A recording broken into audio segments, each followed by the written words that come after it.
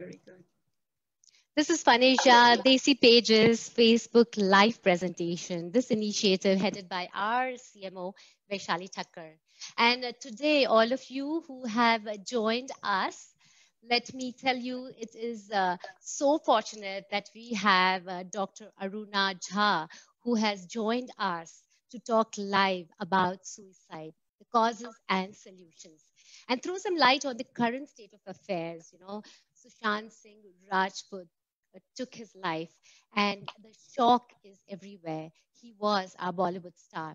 And today's discussion might help a lot of people. So let me first tell you about our expert, Dr. Aruna Jha. You know, she's an assistant professor of social work at the University of Wisconsin at Whitewater, Wisconsin. She is a suicide prevention researcher and an expert on the impact of culture on mental health. She has been active in the field of suicide prevention in the US for the past 25 years and held positions as board member of the American Foundation of Suicide Prevention Chicago chapter, the Suicide Prevention Task Force for the state of Illinois, and the American Association of Suicidology. Dr. Jha is a master trainer for Question, Persuade, and Refer, QPR, a gatekeeper training for suicide prevention. So much and so much. I have been talking to her, and it has been such wonderful discussions, and I want the world to know about this. Dr. Aruna Jha, welcome. We are privileged to have you here. Thank you very much, Navneeta. I feel honored and also very grateful to have this opportunity to talk about a very, very serious topic, but a very important topic in the current day and age. So thank you to FunAsia, thank you to you, and thank you to Mrs. Thakkar for giving me this opportunity. Thank you so much for joining. You know, we had, without really talking of anything, I would just come straight to the point, Dr. Jha, to Sushant Singh Rajput and the current state of affairs. He chose to take his life. People are emotional, angry, fearful. There's so many reactions floating around in the entire social media. People are blaming, they're hurt, they're emotional. What are your concerns or take on this matter? So Navneeta, thank you very much, first of all, for phrasing it the way you did by saying that he chose to take his life, you know. And for me, the concerns really are embedded in all of the points that you've made, that people are angry, they're sad, they're hurting, they're trying to figure out reasons for why it happened. And that creates a situation of high risk within the community, high risk within the population that is very active on the World Wide Web. And why is it high risk? Because in a situation like this, we don't know how many other people are vulnerable, you know, and how many other people are actually contemplating the possibility of solving all their problems, regardless of what those problems are, by following Sushant Singh Rajput's example. And so my interest in coming onto the radio show and joining you in this conversation is really about suicide contagion risk. You know, so we are elevating the emotional tension in our communities, and we don't know how to track this. So hopefully after today's conversation, the whole commentary will become a little bit more calm, a little bit more rational, a little bit more informed by science, because suicide is not very simple to explain. It's a very complex phenomenon. And Sushant Singh Rajput took his reasons with him. Yeah, so, that's true. Yeah, only the person who dies knows exactly why they chose to die in that particular moment. Everything else is speculation. So we need to remind ourselves that it was an act. It was an act that was based on a series of events or non-events, state of mind, but he's the one who perpetrated the behavior. That is why it's a choice. And that's why I like the fact that you're starting the interview by saying that he chose to die. Yes, that's a choice. But you also say many people might be considering this and do not choose. Why do you say that? Well, so we need to dive into a little bit of data, okay? the data suggests that it's 1%, around somewhere between 1 to 2% of people in the world, you know, who will consider suicide as an option and die by suicide also. But there are literally millions and millions and millions of people at any given point in a 7 billion population worldwide that are struggling. They're struggling with life issues. They are struggling with contextual factors. They may be struggling with depression. That might be mild depression or very serious depression. And occasionally, they might also contemplate ways by which they can just solve their problems once and for all. But those people, thankfully, do not die by suicide. You know, so suicide is described as the tip of an iceberg. You know, what an iceberg is in Alaska, you see lots of those, is a big mountain of ice. But what rises above the water is a very, very small tip, which has the power to sink a large ship, an ocean liner like the Titanic, you know? So what is submerged under the water is the millions of people who are struggling on a day-to-day basis. And our concern should be for those people. It's a very sad thing to say. This was a huge tragedy and everybody's paying attention to it. But if we focus on the people who are struggling on a day-to-day basis, we may be able to prevent so many suicides. And I haven't heard a lot of conversation about around that.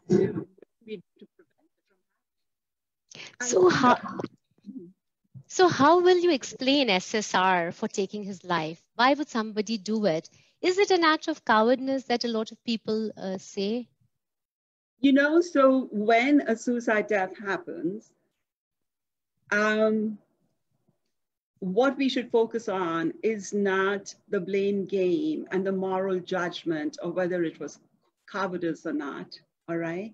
We need to talk about the fact that an individual was hurting so badly for whatever reason that they wanted nothing more than a solution for their pain. Wow. And this is not my definition. This is the father of the science of suicidology. He was a psychologist in Los Angeles by the name of Edwin Schneidman, and he did suicide research for more than 50 years, wrote many books. And he coined a term called psych-ache, psychological pain. And many people equate that psychological pain to losing a limb. You know, if your arm or your leg gets cut off, it hurts so bad, you hurt for the rest of your life. But people can see that your arm or leg is cut off. When you're hurting psychologically, people can't see how badly you're hurting. So we need to focus on that, and everything else that leads up to that desperate desire to end the pain can be a multitude of factors. You know, it can be many different reasons that actually interweave together to increase the stress load, the sense of burdensomeness on an individual. And they're just looking for respite from that. Unfortunately, they choose a very radical method to address their pain, which cannot be reversed anymore. So Sushant Singh Rajput is an example that is very close to literally pretty much every suicide that we know of. You know, that it's an impulse that comes together because the pressure increases in your mind and your sense of despair and hopelessness for ever being able to solve this problem of hurt takes over, and you say, all that I want is peace. I just want to not feel this bad anymore. So our responses need to be those of compassion, you know, compassion, understand that this is what any one of us can feel in a certain moment, you know. The other thing is that people need to understand that in many ways, what we are hearing on the web right now is the kind of reactions that people who've lost someone to suicide do manifest. So having worked with survivors of suicide loss, what we hear over and over again is that there is this sense of betrayal. There is this sense of having been abandoned by the individual. There is sometimes, and they feel ashamed for that, there's a lot of anger that comes up. And the anger doesn't have a target, because the person that you're angry with is actually no longer there for you to speak to them. You know, so it could very well be that had Sushant Singh Rajput been alive today, people would have said, why did you do this? Why did you make this attempt? Why didn't you give me a chance to at least help you? Why didn't you talk to me? Why didn't you come to me, right? So it's that emotion that's getting built up. And because the person that has triggered that emotion is no longer there, you're trying to find who to blame. Who to blame. Right. So that's where the blame game and the finger pointing is starting to happen. And I think we really need to understand that that is survivor grief. The survivor grief, you said? It is survivor grief. And survivor grief is supposed to be the most complex kind of grief. And there are many reasons for that, which I'd like to also share with you. Please. Yes. So the reason why survivor grief is complex and complicated and takes a long time to get over is because suicide is the only form of death that is actually preventable. Oh, so, okay, that's a beautiful point that you've made. The only death that is preventable. What is that? Navneeta, I want to say that I can't hear your voice, so I don't know. Please Sorry, adjust. you can hear my voice now? Absolutely, and I wonder if your audience members also lost your voice. So yeah, so I'll ask the question one more time. So you just said that it is the only the death which is preventable. So that, can you throw some light on that? Absolutely. You know, if a person gets a chronic illness or slowly but surely they are moving towards their death. If a person gets cancer, there's very little that you can control in preventing cancer. You can change lifestyles and all of that, but still you do not know if you're going to get cancer or not. But once you get it, you know, the outcome is not controllable either. If it's an accidental death, you have no control over it because you don't know when it's going to happen, right?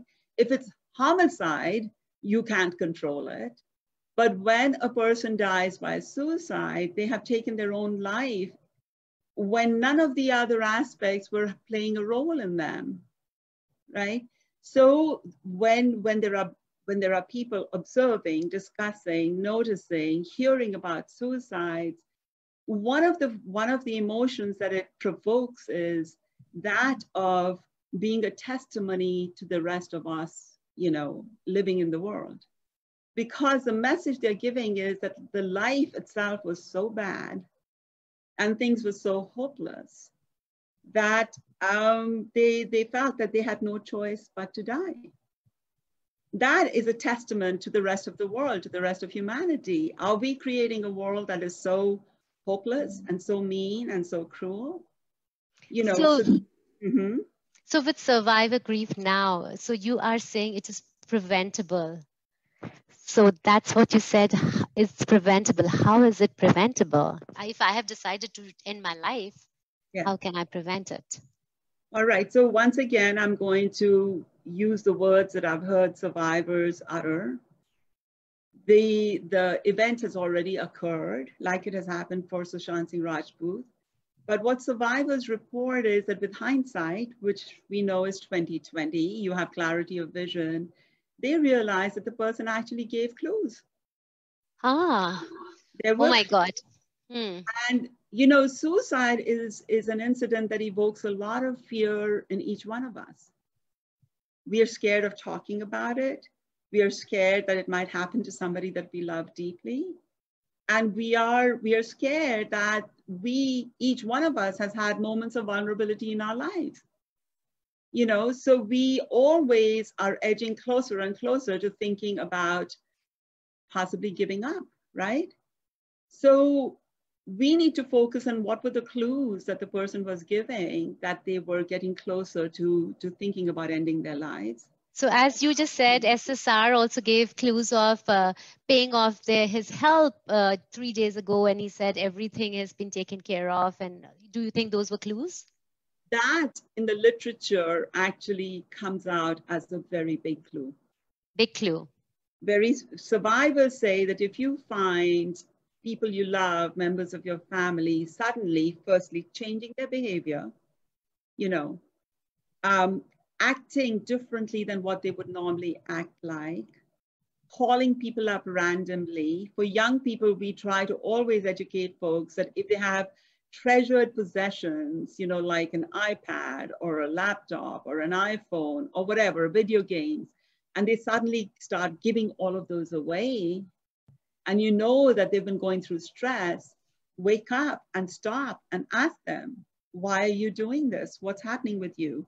So for me, among everything that I heard, I was alerted when I read that Sushant Singh Rajput had paid off all of his employees and made some kind of comments about this would be the last time he'd be paying them, So that's where the education comes in. We need to educate people to take these kinds of clues very, very seriously. If people are saying something like, oh, all of my problems are going to end soon, that's not said lightly. Take it seriously. Ask them, what do they mean? And also survivors had said that I got a random call from this person. And now when I think about it, I feel like he was calling to say goodbye. That is in retrospect, they think. In retrospect. It's yeah. in retrospect. But the thing is, the thought of the person being suicidal is so frightening that we all think it's better not to address it. There are so many wrong beliefs about whether it's okay to ask these questions, ask them what's going on, probe it a little deeper. And how do we even know? I mean, how do we even know? Right. And this issue of how do we even know is both an actual question and a rhetorical question. How do we know? So when you tell yourself that I'm seeing something that's got me worried, but what do I know? I'm not a psychiatrist. I'm not a psychologist. What you've done is address your own inner misgivings, your own fear. It's not done out of concern for the other person. It's for concern for you, because you don't want the chance to ask some serious questions and be mocked or be humiliated or say that you're a drama queen for asking these questions, Yeah. We're worried about looking silly. Yeah. But when it's life and death, can we afford to be worried about looking silly? Mm-hmm. So you are listening to FunAsia presentation, and this is FunAsia Desi Pages bringing Dr. Aruna Jha live. And everybody who has tuned in right now, we are talking about suicide, the causes, and also the solutions. Dr. Jha, we will one more time come to the same question. Why are people so angry? Why? Why so much of grief?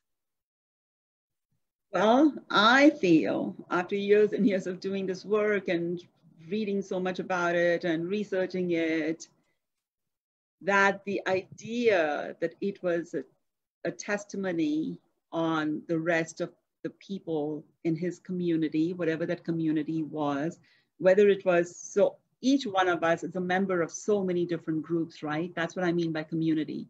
It could be your professional community, it could be your social community, it could be your family, right? So I mentioned Dr.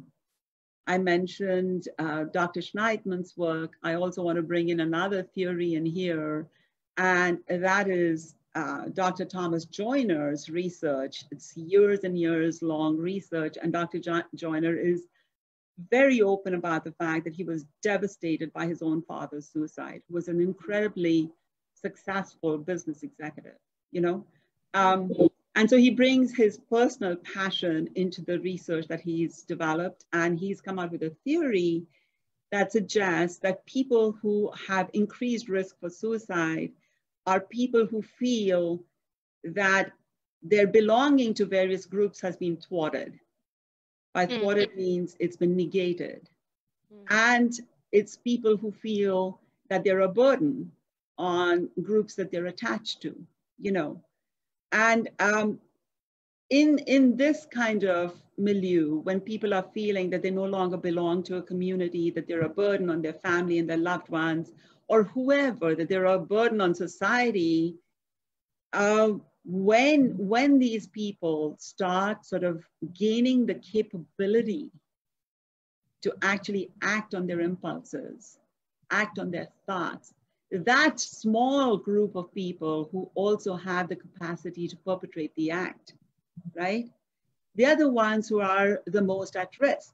But let me go back to Dr. Joyner's statement. What is thwarted belongingness? It means that somebody thwarted you, right? You think somebody pushed you out of the group that you wanted to belong to. And that can happen to young kids in school, that can happen to folks in college, that can happen to professionals, you know, and it can happen in the context of intimate relationships also, right? So that's where it goes back to the earlier statement of it's a testament on the rest of us. So how do you deal with the guilt and the sorrow that you feel for the lost opportunity to actually be your most human self and reach out a hand to pull this person out of the water? I mean, metaphorically speaking, right? If somebody's drowning in the sea of sadness and chaos and stress and financial difficulties, I'm using all of the stress factors that can lead to people thinking about suicide. I'm just using Sushant. This may not apply directly to Sushant, but this is context within which people start thinking about suicide, right? So the first reaction, depending on how close you are to the person who died, or how affected you are by the news of somebody's death, anger can be a very legitimate reaction to what happened. And you have to find a target for anger. Because if you don't find a target on the outside, the only choice you have is to direct the anger inward and basically say, I hate myself because I didn't do anything to save him. And that can happen, interestingly enough. It is not his immediate friends, you know, or people that he was really close to. It can happen to you and me, you know, everybody. So in this context, because of social media being so effective in creating the sense of community, we are witnessing more and more people expressing anger and trying to direct that anger at one target or the other. And that's why I've not seen all of the media coverage, but if you track even a little bit, the targets are changing. Exactly. The targets are changing. But I think the testimony of Sushant Singh Rajput applies to society as a whole. And that's why it goes back to Durkheim saying when the social support structures are breaking down, and over and above everything else, COVID-19 has done that, right? People are not meeting so much. In the case of Bollywood, possibly the films are not being, you know, happening, not even releasing. They're not shooting the films, you know, they're not meeting up to everything's getting delayed. Everything's getting delayed. So where do you find the target for your anger? You're just making those targets up. So what is the solution, Dr. Jha? Well, I think I've been leading our audience to really talk about solutions, because if there's one thing that's bothered me the most in the few posts that I've seen is that everybody's talking about what could have caused it, who could have triggered it, you know, which was the group that that shunned him, that pushed him out, all the rest. So thwarted belongingness, right? What made him feel like a burden, you know, because he was not being effective anymore. Is that I haven't heard anybody talk about solutions as yet. Yeah, and he was such a positive guy. We know Sushant Singh was such a positive guy. It's very hard to believe that he, of all the people, can choose to do that. So, all these questions just are so difficult to even figure out on for myself, let alone people who are close to him. Absolutely. And so, Navneeta, if you, for example, start acknowledging that you feel like a survivor yourself, right? Because through media, through watching his movies, you felt that connection, that human connection to him. So you're hurting too. If you're hurting, you're a survivor of suicide loss, right? And it happens to be Sushant Singh Rajput that we're discussing today, right? Could you repeat your question again? I just lost my train of thought. Yeah, so sorry. I'm so sorry because how does like now I'm a survivor, as you said. So and I am hurting. So what are the solutions? Right. So the solutions really are to make a commitment to try your level best to see that this doesn't happen again. And what the research shows emphatically is that if there's one factor that is a preventative factor against suicide, it's social support. And by social support, we don't mean only the family members or friends. It's a community needs to become more caring and more comfortable, in reaching out in compassion as human beings, not reaching out in judgment and blame, So I think as society is transitioning from being predominantly a rural society where, everybody knew everybody's business, and the first thing that they did was point fingers at anyone that they could point fingers at, we are becoming a more educated society. And as an educated society, we're looking for solutions that are permanent, right? And these solutions have to be everybody being trained in understanding that you can intervene. You don't have to be a psychologist or a counselor or a social worker or a psychiatrist to speak up when you see somebody who is struggling with suicidal ideation, right? And one thing that I've heard in some of the posts that I've read or seen is he could have asked for help. That's right. Yeah, and I want to say that that is inaccurate in many ways when it comes to people. So I've also heard, let me juxtaposition that with something else that I've heard, that he was very depressed and he was being treated for depression, right? That's right. So I think your audience and all of us need to understand what happens when a person is seriously depressed. One of the manifestations of depression is a loss of energy. And anyone that has experienced depression will tell you that they don't have the energy to even get out of bed sometimes. So putting that burden as an additional burden on people who are struggling with serious depression, considering life and death, issues, to say you could have just asked for help is just unfair. It's just unfair, okay? And what people who are that depressed and suicidal say is that it feels like they have a dark cloud around their head, a big dark cloud. The whole world, the sun has gone out of their lives and the whole world is dark and gray. That's what they feel within. They feel within themselves. And because suicide is a thought disorder, right? It's suicidal thoughts are impeding. Your thoughts are also getting colored by this. I'm feeling this way, I'm feeling so blue, I'm feeling so dark. That when people ignore that, the only way to explain it to yourself, if you're struggling with that, is to say they can see it. They can see it that I'm in this really dark place, but they don't ask me because they actually don't care about me. Oh, that's what. Oh my God. When you don't ask, you can actually feel that that's what is happening. Nobody cares about Can you move your mic again, please? Sorry, I'm so sorry because I am just listening to you so intently that I forget that I am also talking. So my concern is that the audience may not be able to hear you. Right, Dr. Jha. Yes, thank you so much. I'm sorry about that. And now when you are saying that even if I want to ask a question, I feel I should not ask, the person is feeling that nobody cares for me. Absolutely. And makes him go more into his depression. Absolutely right. And when you start feeling that they're not asking me about how I'm doing, seriously, not just social, how are you doing? No, really, how are you doing, right? If they don't ask you that and you start to reinterpret that in your mind because of the craziness of what's going on in your head, as they don't really care enough about me, that's why they're not asking. That's where that sense of burdensome comes in. But just one more thing, but it can also be if I ask, they might just push me away. You know, so that is a myth. And thank you for bringing that myth out into the open.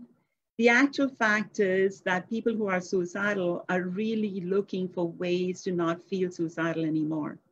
They are looking? They are certainly, one of the key elements of suicidal thought is ambivalence. They are debating, you know, will my situation change? Do I have reasons for living or do I not have reasons for living? So the third theory that we should talk about that is very prevalent here, and it was published by a psychologist named Marsha Linehan. She talks about reasons for living. And when we work with suicidal patients, we really sit down and ask them, can you list for me your reasons for living? You're so sad and your situation is so stressful and you're telling me that life is hopeless, nothing is going to change. What is keeping you alive? Because till the moment, we go back to the word choice, till the moment they actually choose to act in their thoughts, they haven't yet acted on their thoughts. So you're thinking that it's dangerous to ask them about this and they're going to push you away and they're going to deny it.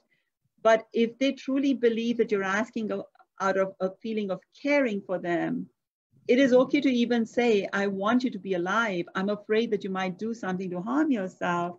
You're building that trust. And once they know that you're being sincere, they tell you very easily. They tell you exactly what's going on in their head. And they will acknowledge and accept the fact that I am thinking of suicide. So this idea of pushing you away is something that the rest of us who are bystanders, we are onlookers, we are telling ourselves that because we are so afraid of this conversation. Yeah, just a conversation. We need to have this conversation. The conversation. So you are saying the society is giving clues that it's okay to commit suicide? I mean, the way we behave and the way society is formed? Wow, Navneeta, that is a very loaded question. So yes, and so on the one hand, I said that it's the individual that gives the clues to people around him or her that I am considering this option, right? And we have missed those clues. And the question you are asking is society in many different direct and subtle ways saying it's okay to die by suicide? Yeah. And I think that's how I'm interpreting your question. That's right. Thank you so much. You just got me. Okay, and I want to say that yes, there are very many cultural factors that condone suicidal thinking. And unfortunately, for those of us that live in Asia, and I speak to South Asia because I'm South Asian, but it's common across other Asian countries too. Our culture has for thousands of years said that suicide is an acceptable option in so many different contexts. Like if you've lost your honor, you know, if a girl has been raped, if you मर ही क्यों नहीं चाहती? To be in Hindi, तू जाके डूब जा, तू मर जा. Yes, absolutely. तूने घर की इज्जत नीलाम कर दी, तू जाके मर क्यों नहीं जाती है? But it is even in contexts that are less serious than that. I would like to direct our audience today to language on the Indian subcontinent. And that includes Bangladesh and Pakistan and Sri Lanka. It's common. And I believe it also spills over into phrases in the Chinese language and in the Korean language. And in my work, I've actually tested this out. People will, in India, they will say, "Chullu bhar pani mein doob ke mar ja," in a very light context, when they're trying to shame a young boy who's done something naughty, for example. You know? In parenting, parents will say, "Agar aisa hoga, to main to sharm ke mare mar jaungi." Right? And I have found it really fascinating that we use language like that, even in the context of very, very happy occasions. You know, so, oh my God, and that happens in the West too. And girls are very prone to that. They'll say, "Oh my God, I'm so happy today I could die." So what we are doing is we are programming our brains to consider suicide as an option. Wow. And that is this rumination, you know, and what happens in the progression of suicidal thinking is because you've been exposed to so many contexts in which suicide is one way to solve a problem, one of many, many ways. If you're feeling optimistic and happy and cheerful, when you have a stress moment in your life, you consider a lot of options, you know, and suicide may be one fleeting thought that comes, you know. Oh yeah. And I hear young people, I'm in a university setting, I hear young people say this, "Oh, if nothing else works, I could always kill myself." Yeah, that's the last option I could choose. Well, nobody's saying it. They're saying it with a smile on it. And we as listeners, we don't stop them and say, "Why did you just say that?" Okay, so we need to start monitoring the many different ways in which we are conditioning ourselves to consider suicide as an option. But in India, the history has for thousands of years been that suicide has actually been also considered a very honorable thing. You know, we worship people that have died by suicide. My roots are in Rajasthan. Rajasthan had a long tradition of sati. And there are temples made for satis all over the state where people go and worship to this day, right? What is it about our ethos on the subcontinent that we think suicide is honorable, right? And so, yes, culture is giving messages, and we need to have people be alert to where the culture is giving you a life negating message. Because the key piece, along with, I said a little while back, there is this ambivalence in people, and there is this struggle between reasons for living and reasons for dying.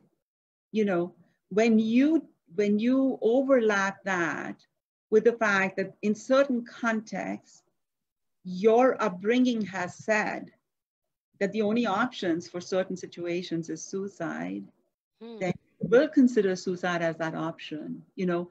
And as your depression or your moodiness starts to increase, those alternative ways to solve problems, you know, I could go, if it's finance, I could ask my friend for a loan.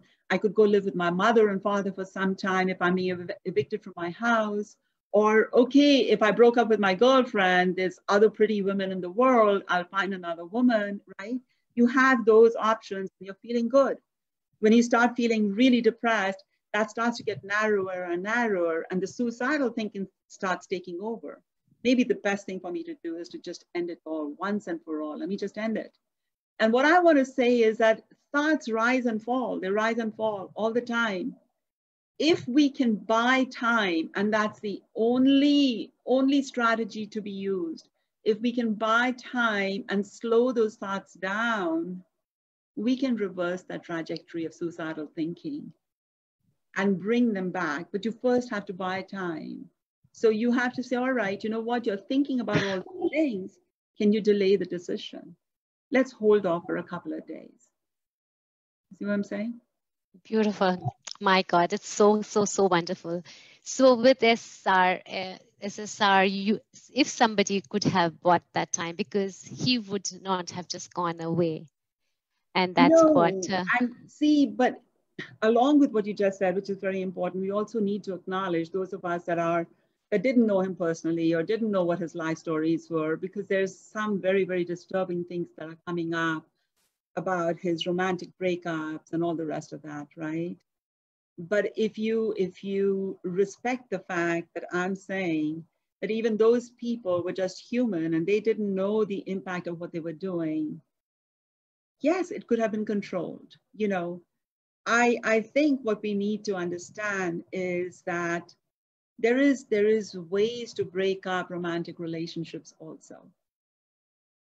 You know, you don't have to have a violent breakup. You can have an amicable breakup.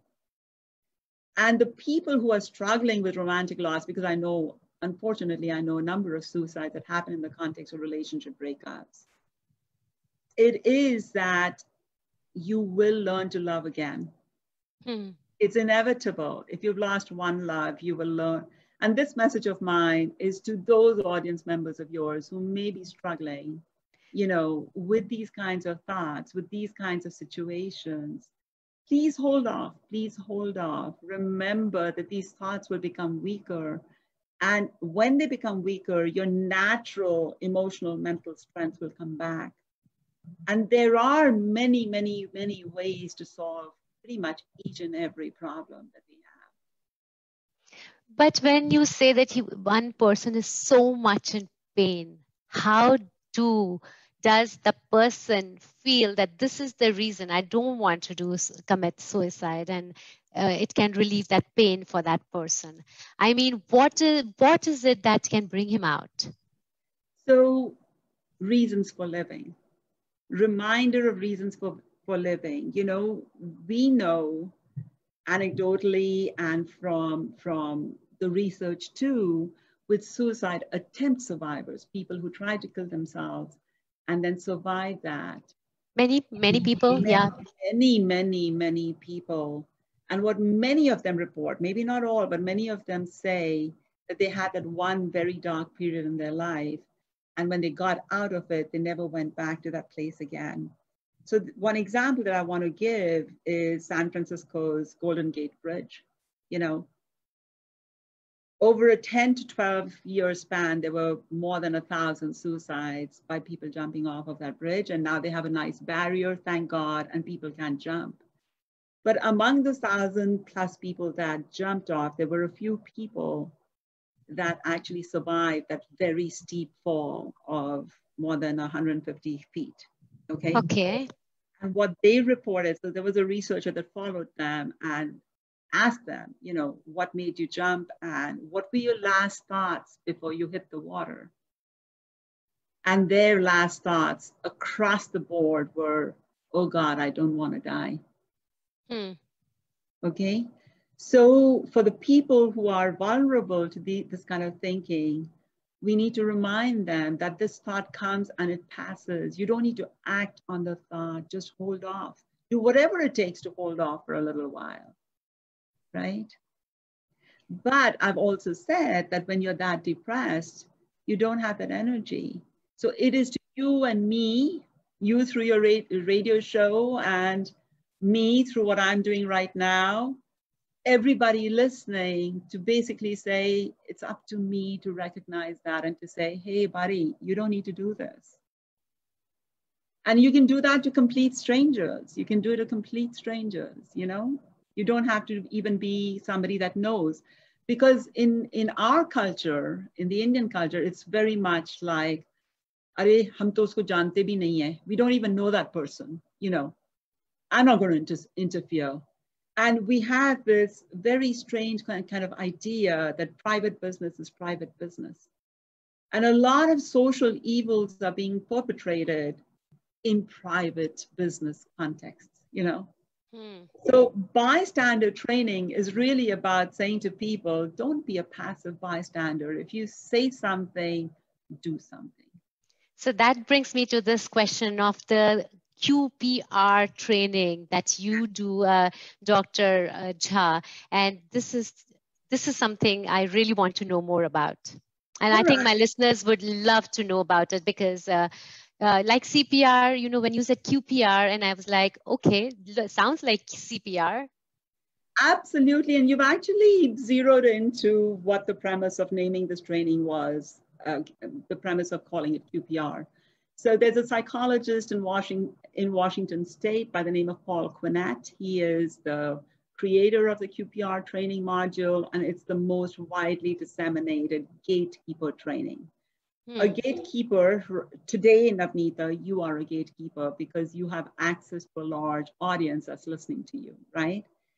So gatekeeper training is training provided to anybody that is motivated to learn more about what makes people suicidal and what can they do about it if they see somebody who seems vulnerable to suicide.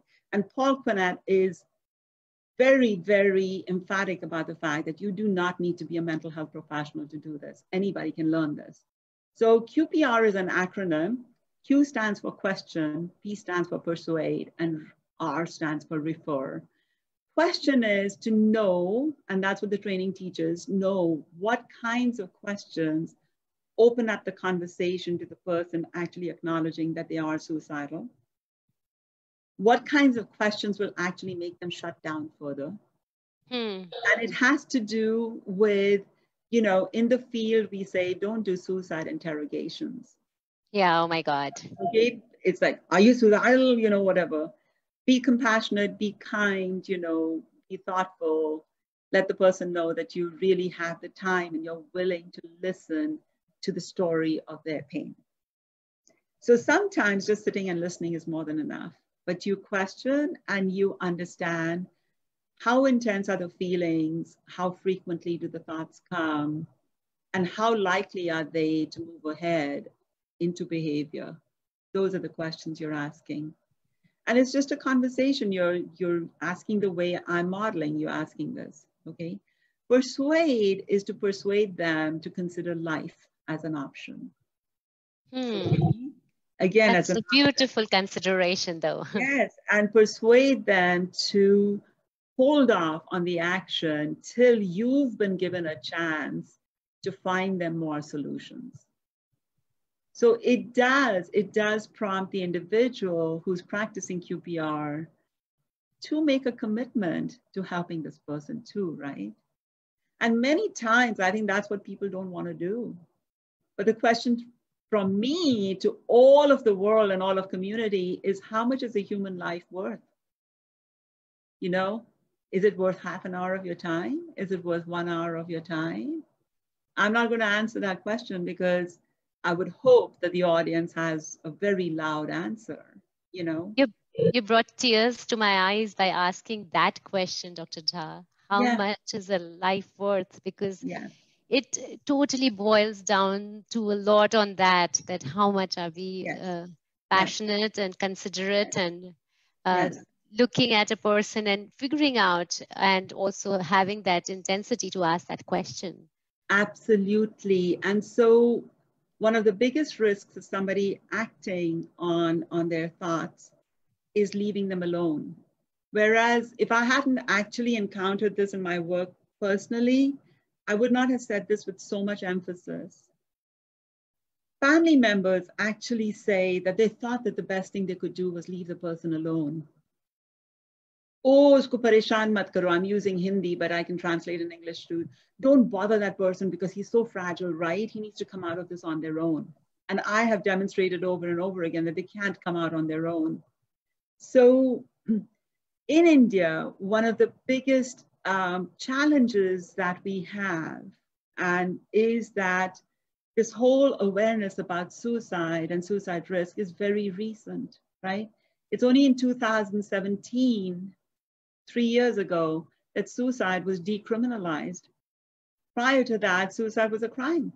It was a crime without a perpetrator because the victim and the perpetrator were one and the same, but it was still a crime, which brought about a lot of stigma attached to suicide. So if people were suicidal, they would not talk about it. I am gratified that at least we started to have a conversation about it, right?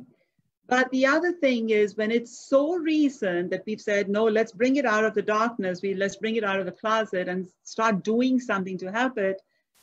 We don't have the mental health resources You know, so if a person is really struggling and you say, why don't you go and talk to a counselor? You've actually lost the opportunity to actually get them out of that thought process, which is why Dr. Quinette's idea is so, so powerful. He says, anybody can do this. It doesn't matter how you say it, it's showing the caring one way or the other, right? I'm there for you, I'm there for you, that's what it is. And R is refer, and why I just talked about the state of affairs in India right now is because in the US, refer would mean taking a student to the counseling center, you know, in a high school, taking the student to the social worker. So QPR training is done for teachers also. You know, for community members to say, hey, would you let me call 911, you know, and maybe we could escort you to the emergency room, right? Where a trained mental health professional would do a risk assessment and decide a course of treatment. India is so big and the communities are so diverse that if we start telling ourselves that, yeah, there are counselors you can talk to, or there's this, that, and the other, we're missing the opportunity. We need to have college students trained to say, you can intervene with your friend, you know, and I want to widen the lens and say, then the referral has to be to people who are willing to give that kind of constant support till the individual is out of the crisis, you know. So a group of friends could be a referral. You know, it's like, hey, let me bring in all of our buddies. Let's all sit down together. Let's come up with a plan. We are not going to leave you alone for the next 2 weeks. Awesome. That can be a strategy, right? So we'll have to adapt what Q, P, and R literally means, because in the West, there are lots of resources that are formally trained resources. In India, we have to develop a groundswell of movement to train the whole public, right? So that's what QPR is. Anybody who's willing to get trained to say, I will train other people, I will learn what the signs and symptoms are, and I will step up and do what's needful. It's a gatekeeper training. So you're a gatekeeper today, Navneeta. Thank you for making me the gatekeeper, Dr. Jha, because it's so insightful. I am sure there's so many people who have joined us and they are really finding it so profound, all these thoughts. And thank you for bringing all this. And, you know, the world has been talking about it, but considering once a person has gone and we are the survivors, as suicide survivors, as you say, we have so much more responsibility, and figuring out our responsibilities and going ahead is a big thing. People who have just joined us, we have this as a FunAsia Desi Pages presentation under the leadership of our CMO, Ms. Vaishali Thakkar. Thank you so much for joining. Dr. Jha, coming back again, if you have to, whatever discussions which we have done today from the beginning, what are your final thoughts if you have to leave our listeners and our people with something which is important? Okay, all right. Navneeta, I would like to leave the audience with an anecdote, and I hope it's a teaching anecdote. So I formed a coalition in Illinois in 2005 that was called the Asian American Suicide Prevention Initiative. And we were the first coalition to really bring out into the open the issue of suicide in Asian Americans. And one day I got an email from an associate of mine who was trying to address suicide in African Americans. She just picked up this email from someone who posted on the internet saying, I am hurting so bad, I am devastated, I'm worried about my family, can somebody help me out? And Donna Barnes is the psychologist. She forwarded that email to me and she says, Aruna, I think this email is from India. You might be able to help this person. This person is Mrs. Arnavaz Damania. And I'm choking up. Oh my God. She lost her son-in-law to suicide. And she was worried about her daughter and her grandchildren who were very little. Her daughter was also quite young. And when I corresponded with her, Mrs. Damania said to me, She says, I know what my family is going through. I know how much we are hurting. I don't want anybody else to feel this pain. So I said, okay, so what do you want to do? And she says, I want to start an organization that addresses suicide in youth. Okay, that was 2005. We are into 2020 now. Connecting NGO is a nonprofit in Pune that has been doing stellar work all these years. They have reached out to thousands of people. They have a crisis hotline. They have walk-in counseling services, go and do trainings in schools and in front of professional organizations, you know, reducing the stigma and building awareness that people need to engage. So those are the thoughts that I carry with me all the time. That it took one woman, and this is my message to survivors who were very close to the person who died, or survivors like you and I who did not know the decedent but were still impacted by the suicide, that the only way through your grief is through action. Brilliant. And I can say this with confidence, survivors in the United States and Canada and Australia, there is testimony after testimony where they are saying, when I got involved in advocacy and helping somebody else, that's when I was able to come to terms with the fact that the person who's gone is not going to come back, but I can save somebody else's life. Suicide is a meaningless death. It's meaningless, yes, because it was preventable. The only way to find meaning in it is in action.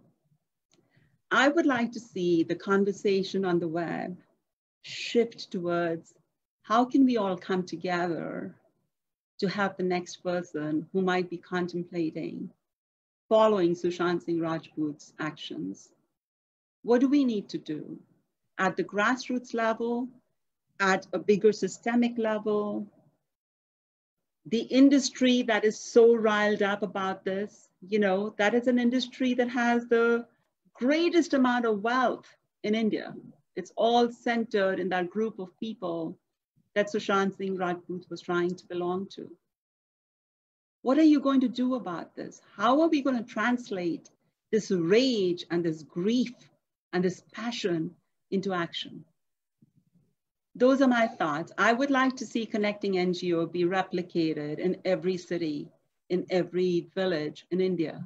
It's going to take a lot, but it can be done. It can be done. We just need to come together and be intentional and say, yes, we're going to make it happen. We have so much talent in our midst. We have the resources. We lack the will. We need to find the will to do it.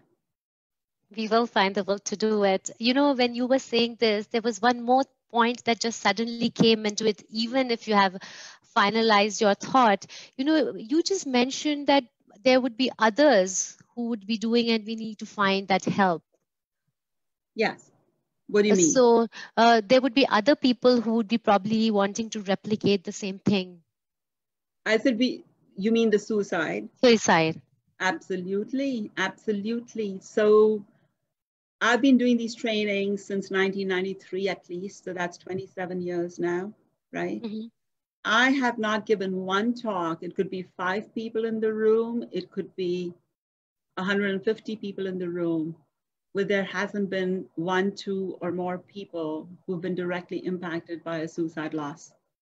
Meaning just now something has happened and I'm copying it to do it or something? No, who have had either suicidal thoughts in their own lives, who know what suicide means, who either have lost someone they love deeply to suicide and never told anybody about it, who've made attempts that they haven't sought help for, you know? Those are the people who are at highest risk. The research shows that suicide survivors are at the highest risk for a suicide attempt themselves. Okay? And those are the people that I am speaking to directly today. I hope they are looking into my eyes, and my message is for them. channel your impulses into advocacy and activism. You do not have to follow the dictate of those thoughts. You know, get the help that you need. If you need medication, get medication. But I do want to add another word of caution about medication as well, because I have worked with families where part of their grief is, oh, but he was getting treatment. He was working with a psychiatrist or a psychologist or this, that, or the other.